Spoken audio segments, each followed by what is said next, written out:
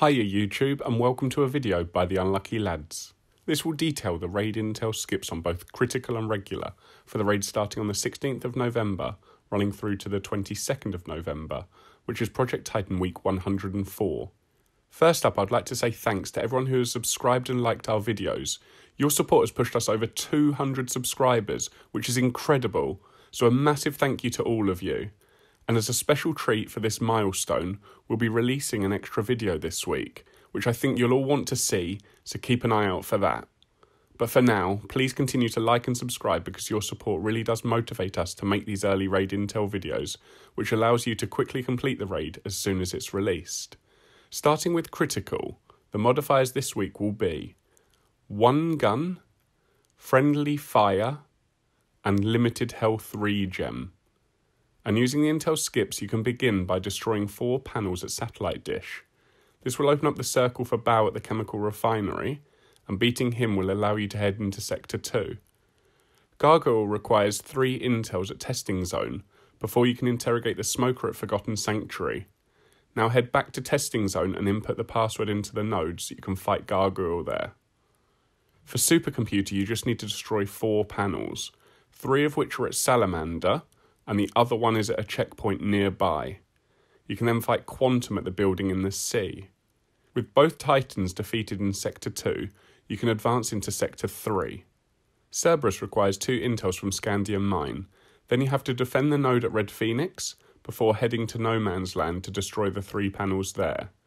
Doing all of that will give you access to the final raid boss battle at the top of Lava Shield, where you can complete the critical raid.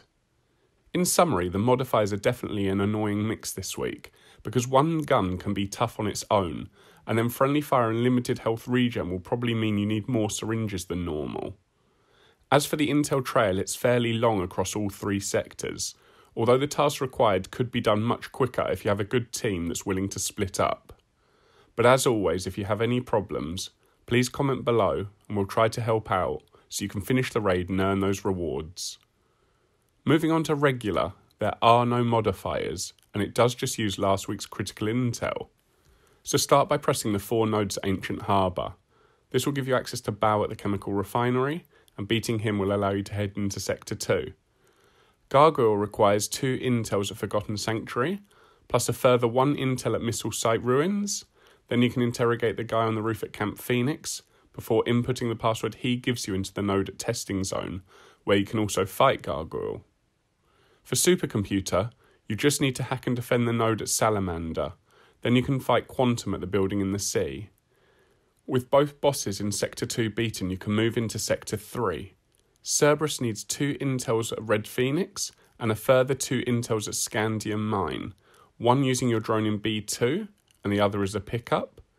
Next you need to destroy the 3 panels at Prototype Workshop before finally putting 4 hands on nodes at No Man's Land. This will give you access to Cerberus at the top of Lava Shield, where you can complete the regular raid. That's all for now. Thanks again to everyone who helped us reach 200 subscribers. Your support really does motivate us to make more content, including the extra video we have planned for this week. So do keep a lookout for that because we don't think you'll want to miss it. But until next time, please do continue to like and subscribe. Peace out, the Unlucky Lads.